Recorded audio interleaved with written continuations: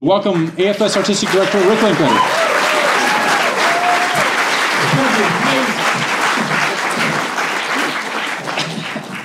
I don't really have an intro tonight. I'm sorry. That was the whole point. Lars is totally fucking. But anyway, I can't believe this is over. It's our last film for the 80 to 83 section of this 80s fest that might go for a few years. We don't know yet. The future is uncertain. But out of the blue, we've had a lot of love fests over the weeks. Tonight is going to be a Dennis Hopper love fest because he deserves it.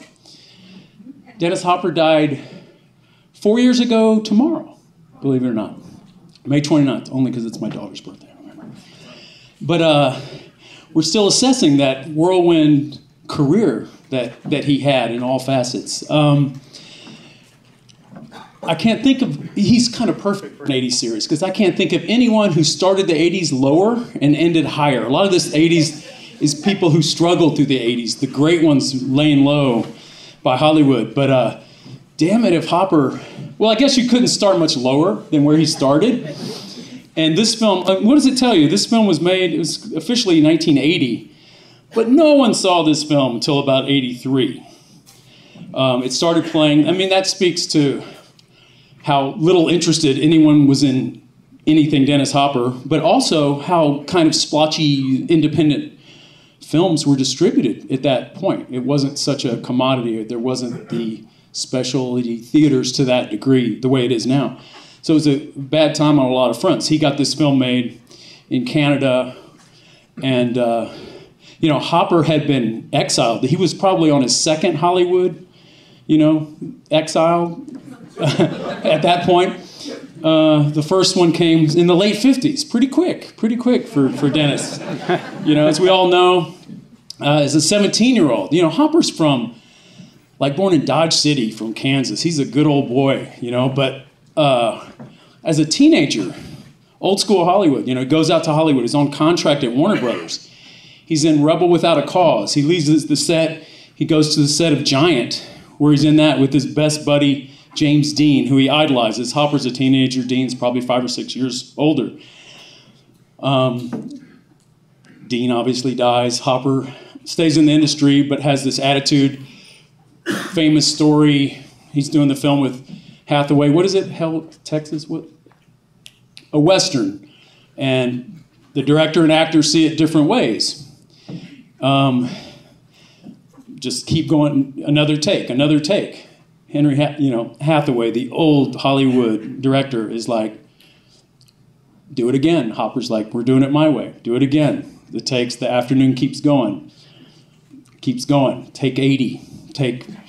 And they're just at this standoff. People were hearing about it around Hollywood as it was going on.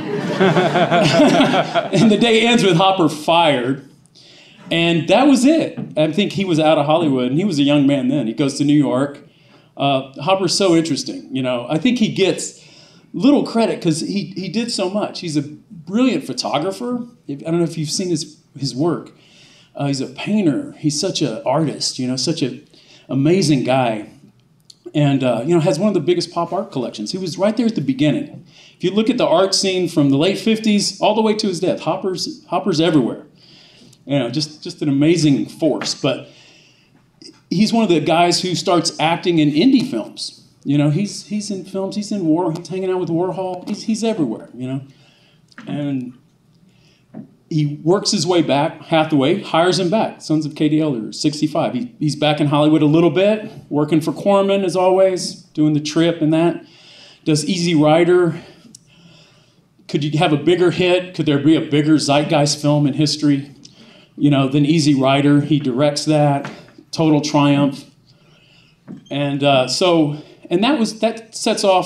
changes Hollywood. They're trying to now make youth films. Forget these Hello Dolly $40 million musicals. Let's do these young, that's what the kids want. Let's do all that. So Hopper takes his moment, and what does he do with it?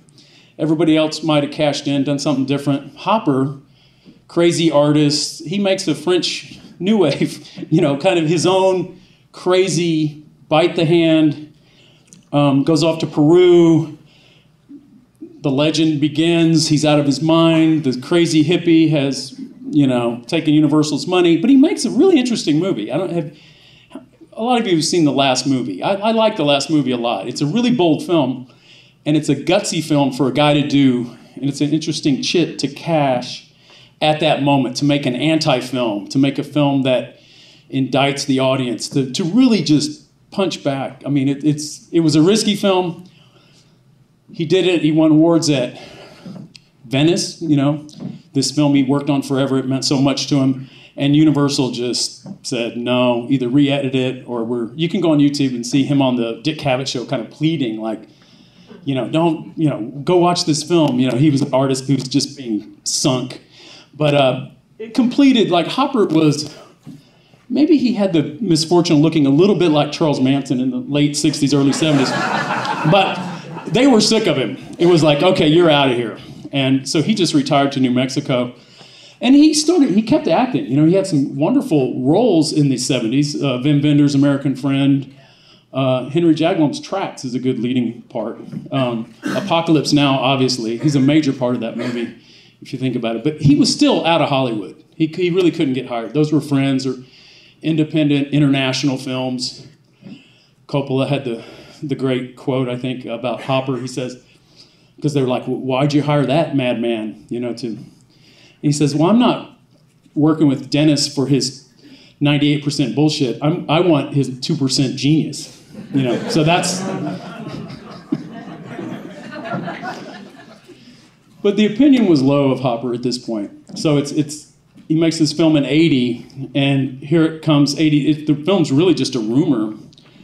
And so I am lucky enough to be in the Houston area where they are now showing Dennis Hopper in person, a Dennis Hopper retrospective at the Rice Media Center.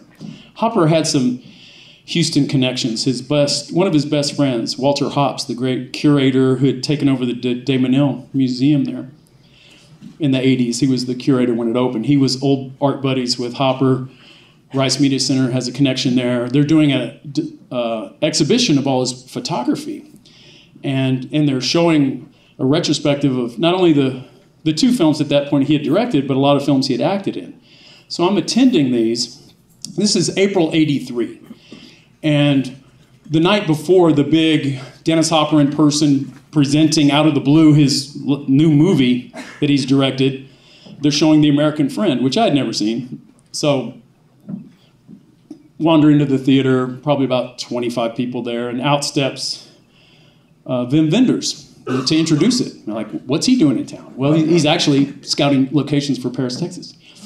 And so he's like, welcome to the film. Dennis Hopper will be around later. It's like, wow, Wim Wenders, he's here? I'd seen a number of his films. Like, so cool. And then after the film, Wenders sits down, Hopper joins them. They have a really wonderful discussion. Terry Southern's in the audience because Hopper and him they're working on a sequel to Easy Rider at that point called Biker's Heaven.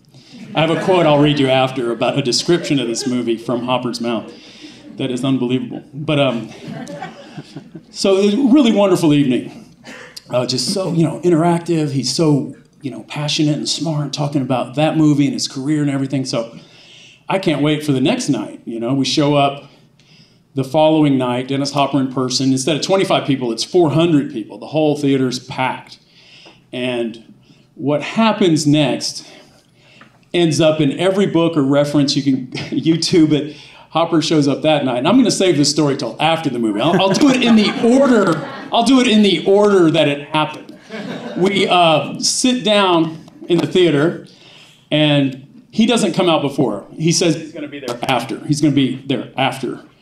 So we watch the movie, and then indeed he is there after, or maybe not. I don't know. So I'll tell that story after. But I'll jump to one story. I have a bookend to that story. 25 years later, 2008, I'm on a beach at the Cannes Film Festival with Jeremy Thomas and Dennis Hopper. And just, there's some big reception, but we've wandered down the beach a little bit. It's kind of dark, but we're talking. And, I tell Hopper I was there that night that he almost killed himself. And he went off the deep end, and it's kind of famous in Hopper lore. And we were talking about that. And I asked him, what's it like to work with Wim Wenders again all these years later?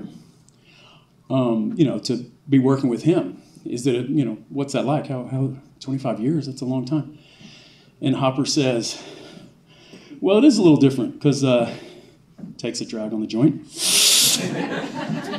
I'm sober now. And hands the joint off. So anyway, that's my shorter Hopper story. We'll be around after. Okay.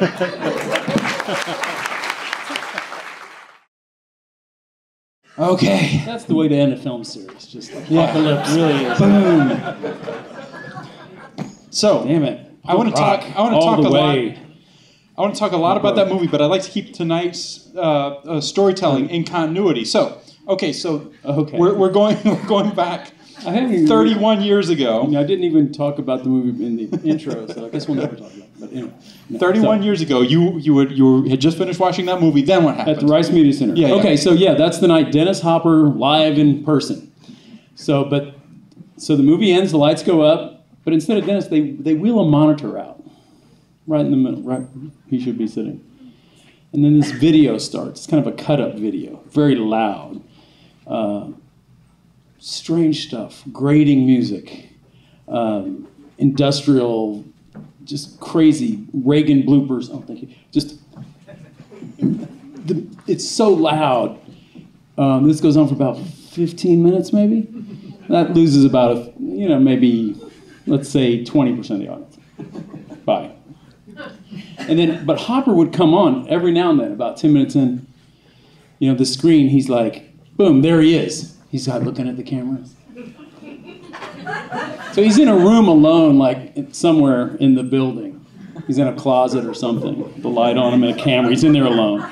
And every now and then they cut to him in the middle of this video I suppose he made, editing. It's just this crazy fucking thing. So loud. And he'd come on and he'd be like, hey, shut that door, man. I'm going to be in here alone. He's just... And then they cut back to the video, real loud music. And then he'd come back and he'd be talking about acting. It's like Stanislavski said, you reach into a drawer and you pull out, an emotion like crying. And then he just burst into tears like he pulled out crying. And so obviously Dennis said, he was a very different Dennis that night than the night before. He was off the... Here, let me read something. This is a quote I found. This was Hopper's intake at this moment. And right at this point, before he went into rehab. I was drinking half a gallon of rum a day with a fifth of rum on the side and about 28 bottles of beer and 3 grams of cocaine. That was my daily input. Then I started shooting the cocaine. So anyway, that gives you a little hint of where he was at this time. But he kept hinting at it. Okay, so we're gonna do this, and then we're gonna go party. And I was 22 with nothing to do, just sitting there, but it was such a challenge to sit through the video. He was pretty fascinating because he was just free associating, a lot like his character, maybe a little bit of Apocalypse Now, a little bit, But it's always wise. That 2% of genius is, I think it's higher, much higher, Francis. But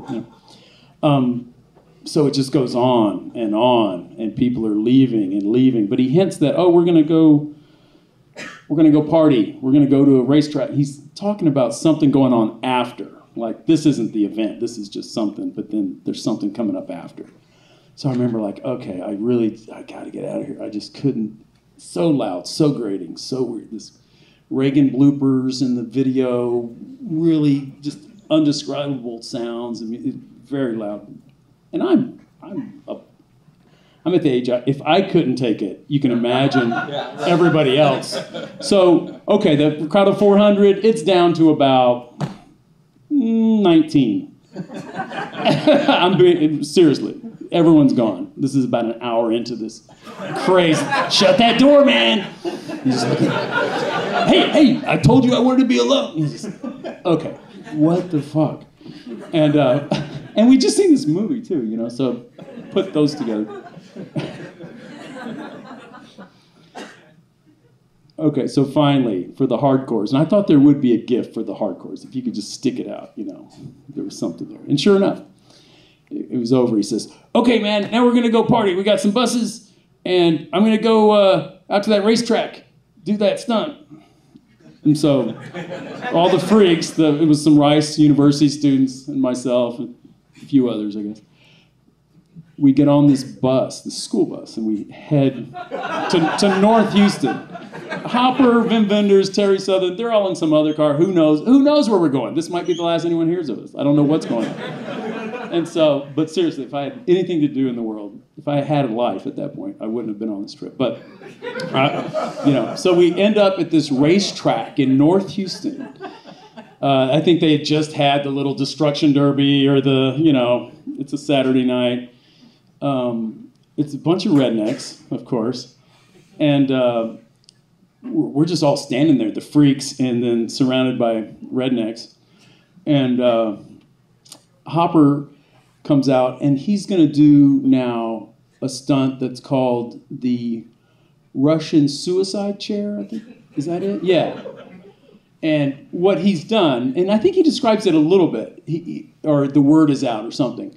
It's a stunt he saw as a kid, and it's fitting for this movie because it's a dynamite stunt. You encircle yourself in dynamite.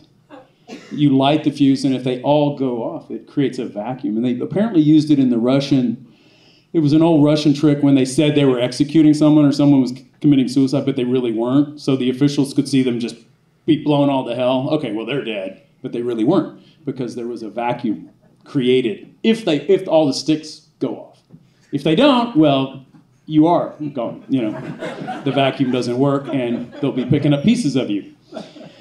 Okay, so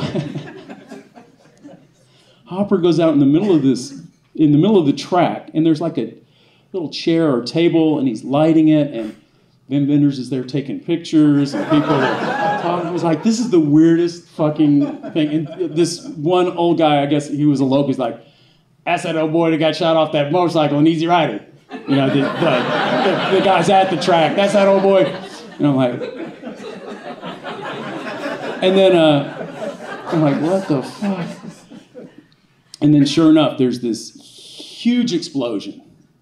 I mean, just pow. And out of the ash and the smoke comes Dennis Hopper going, He had survived some test of some kind, it was, and that was the night his friends said they took him off to rehab. That was he marks it in his thing. That was the night he got his friends together, and we're going to see him either explode or it was the end of something for Dennis. But that becomes a very significant night in his life. It's written in all his things. He talked about it openly. It's because he cleaned up. He really did. His career, I think something changed that night. I hinted at the beginning, I was being kind of funny, who had a better 80s, who started lower and ended, but he was on from just total 60s burnout. The perception of him was so low. I mean, you see why. He was kind of crazy.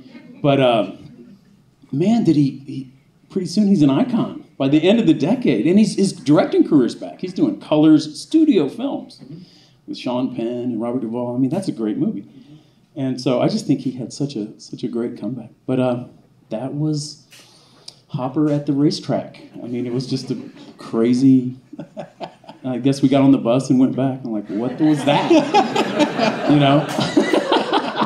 But I was there. By the way, you guys all hang around because we're going to party after this. We'll crank up the music. But I think I really respect the way he did it, though. He tested us as an audience. He wanted only the people who we qualified to be there with him by sticking it out through that damn video that he had. Oh, God.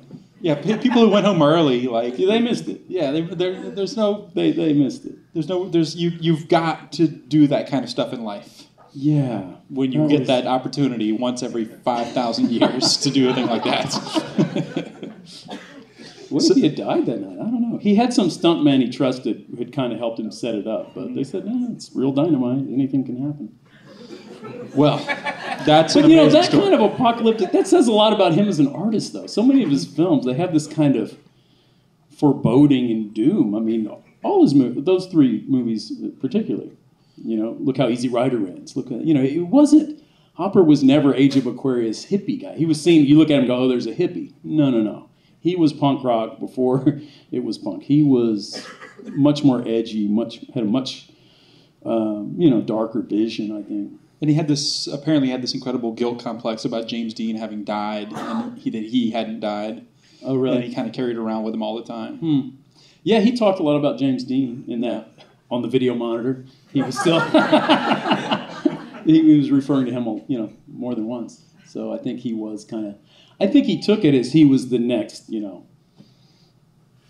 Dean's soul jumped into his or something. Yeah, yeah. And he was going to live that. But what an amazing person who walked among us, Yeah. And he's really underrated. I mean, he's a notorious character, and he lived in this myth, and I don't think that helps you really, because people kind of ganged up on him. He didn't deserve that for American Friend, but he gave into it. He allowed himself to be kind of portrayed that way, and he sort of rubbed it in people's faces. And his whole life was kind of like this performance art thing. Mm-hmm. But I think he's amazingly talented. I mean, I really like his movies as a director, and I was lucky I got to tell him that. Because everybody's, oh, hey, I loved you in Blue Velvet and whatever, But I was like, hey, I really like your movies. I think you're just great director. I just really, And when you see his movies, even like when you see like in The Trip, like he shot a lot of that stuff in Roger Corman's The Trip. It's like it's the best stuff in the movie. It's all like really visual. Yeah, exactly. And he really got great performances. I mean, there's such raw moments in this movie. Yeah, and the story behind this movie was that he wasn't even originally the director. The original director just kind of like couldn't hack it. Wasn't getting stuff in on time, and the producers were like, well, we got to close down the movie unless we can find a director. We can't find a director. Gosh, who could direct? And Hopper was already working as the dad, and they were just like, well, anybody but this guy, obviously. But they, But apparently he hadn't worked yet. I read somewhere that he hadn't worked yet. He was on the movie to play the dad, and the guy sort of dropped out, or one of the exec producers, someone quit because the footage was kind of unusable. So he kind of junked all that footage, none of it. Reworked the script, made a Dennis Hopper movie out of it. And it was a Dennis Hopper, Linda Mann's movie because he was working with her, and he was like, what do you think we ought to do now, Linda? And because like she had that perspective, Yeah, and he's smart enough to trust that, because what a great teen punk movie. I mean, I at the time, I remember I'd just seen Days of Heaven, probably not that long before this, so it was there was an incongruency to the kid in that and this. I was kind of thrown off a little bit, but what a ferocious performance. Just that Linda Mann's, that strut, that walk, damn. It's one of the great teen performances. It's just, she's amazing. It's surprising how real it is.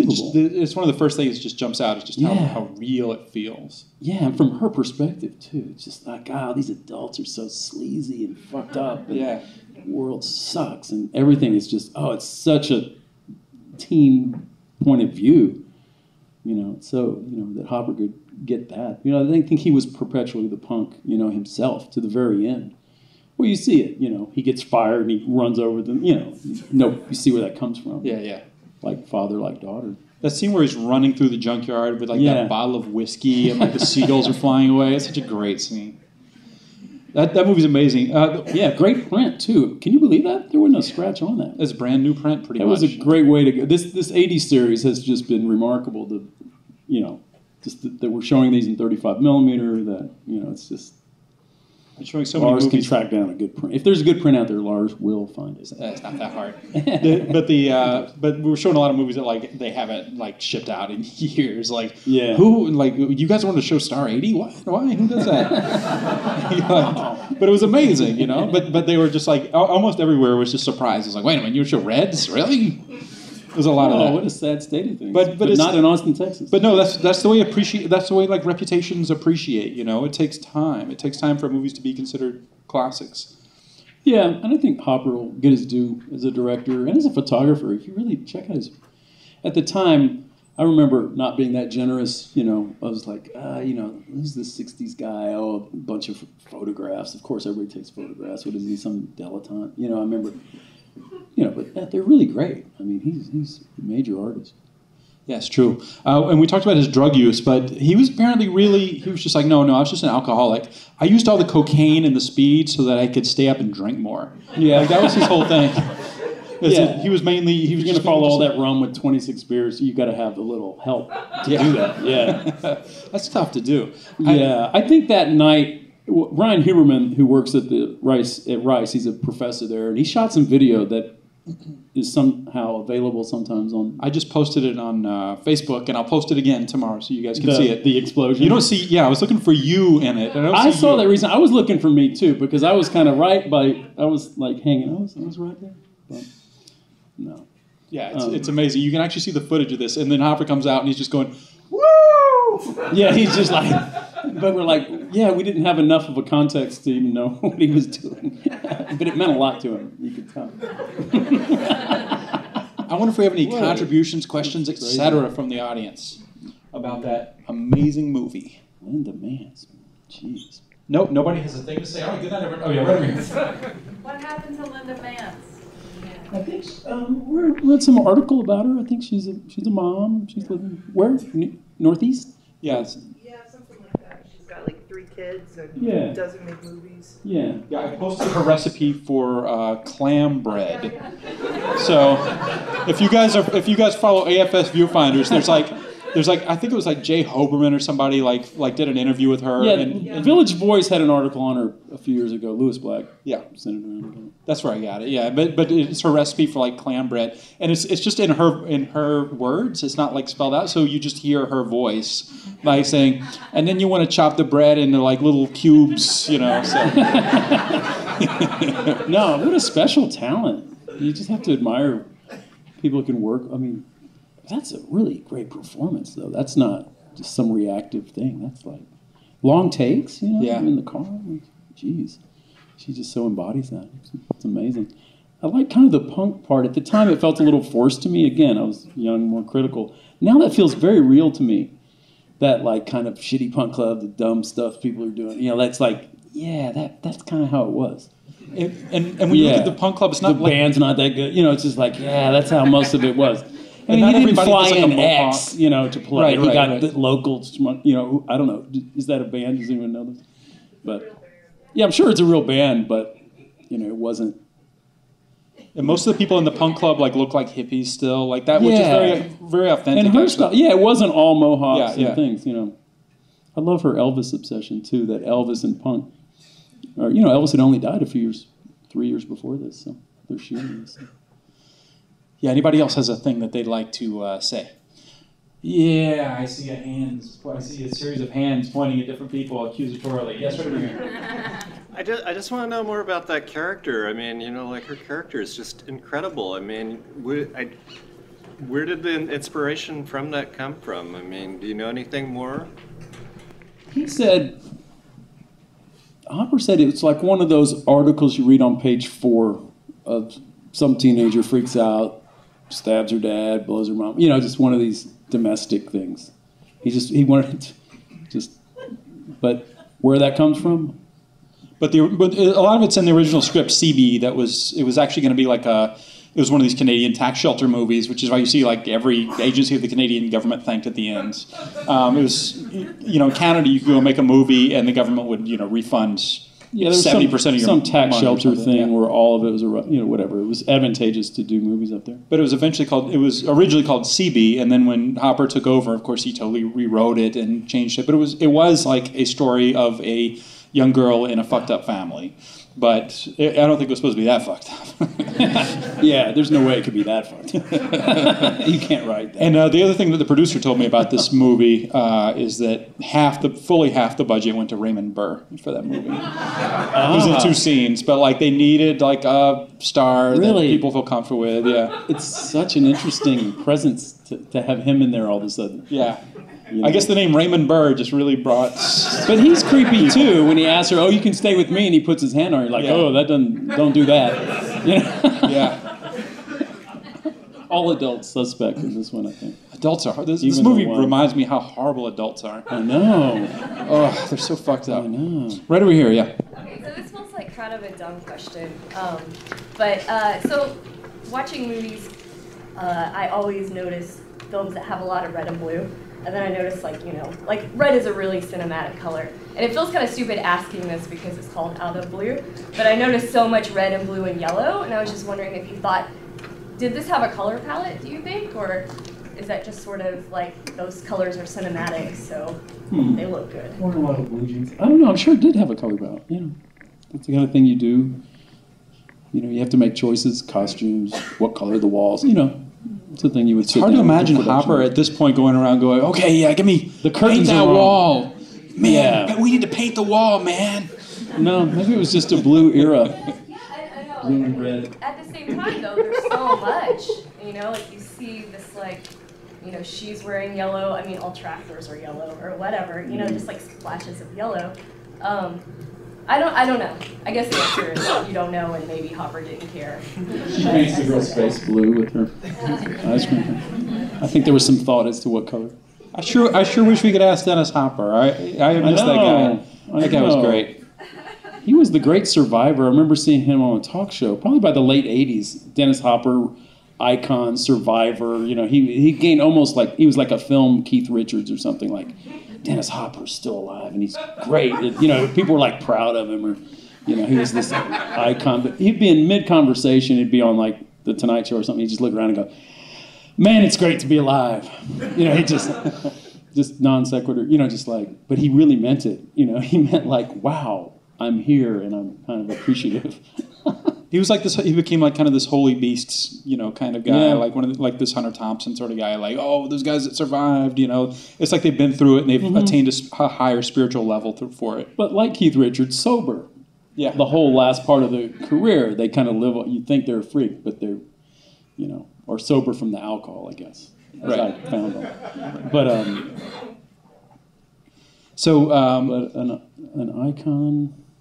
I think it's. I think when we look at like a director, like I think for a lot of people when they kind of become like cinephile, self-identified cinephiles, like they're really identifying primarily with like, you know, the Stanley Kubricks and the Scorseses, and the people are very specific, you know, when they land their camera like on a dime. But I think it's so important to also like equally value the work of like sloppy filmmakers who are not 100% precise, filmmakers who have shaggy edges. Well, I think, you know, a lot of people would put Cassavetes in that thing. Sure. And similar, an actor who's making a film, what's his priority? Not all, but he's going to get something real on the screen, and Cassavetes and Hopper do that. Come hell, I mean, he's going to go with the imperfection of the camera and the real emotion. You know, he's going to err on that side, where a Kubrick would never do. You know, like the precision and, you know, control. So. Yeah, I think it's so important to celebrate that side of it too, that sloppy, sort of shaggy side of it as well, because that's also a major source of the truth that we get from film.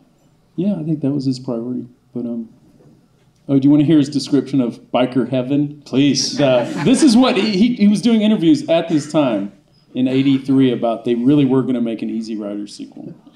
So, and Terry Southern, the great Terry Southern, who worked on Easy Rider with him, co-wrote Dr. Strangelove. You know, he was just the guy. Texas boy. Yeah. You know, and Hopper spent a lot of time in Texas. He was here in Austin in the 80s. He did part of his comeback in the acting world before Blue Velvet and Hoosiers and Over the Edge. And, you know, he caught that wave in the second part of the 80s. But he was in Texas Chainsaw Massacre 2. Toby Hooper, he's kind of one of the leads in that. And he celebrated his, I remember visiting the set, not this night, but he celebrated his 50th birthday on the set here in Austin. And he was back a few years later shooting The Hot Spot, the Don Johnson. That was a film he made after Colors. So he liked Texas. He was always around, had a lot of friends. Yeah. Okay, so here's this quick description. In an interview thing, he said, it takes place 100 years after the nuclear holocaust, of course, and the Earth is inhabited only by bike gangs. Lesbian moon cults who haven't seen the moon in years because of the radiation. They worship the moon and eat men.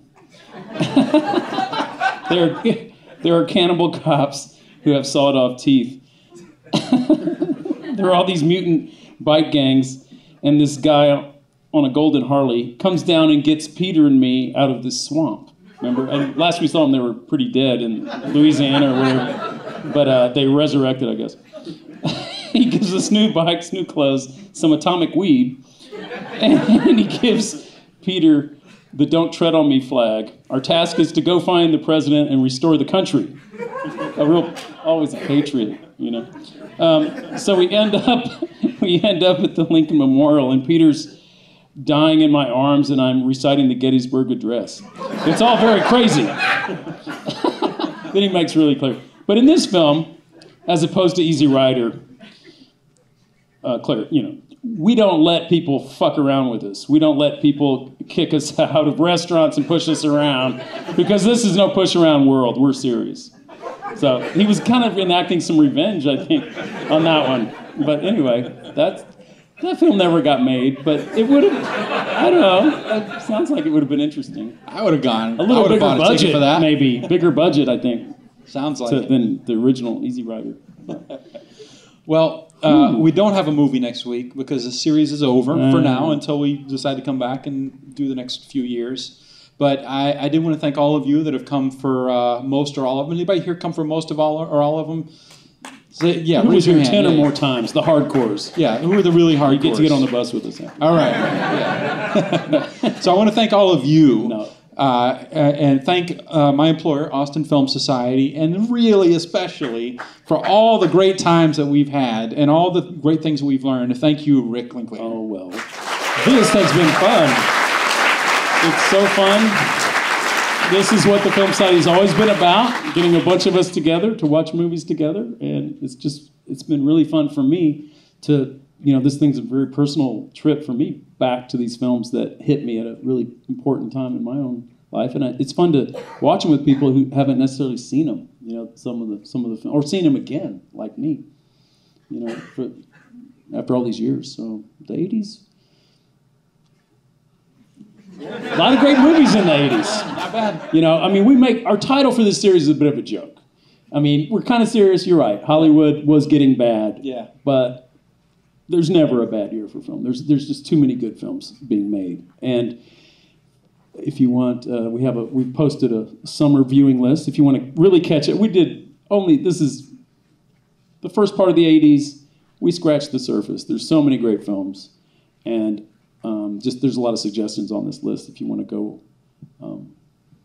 follow some threads. What he's talking about is, many of you know already, there's if you get on the Facebook on your computer, which you have to have electricity for, but just get on that.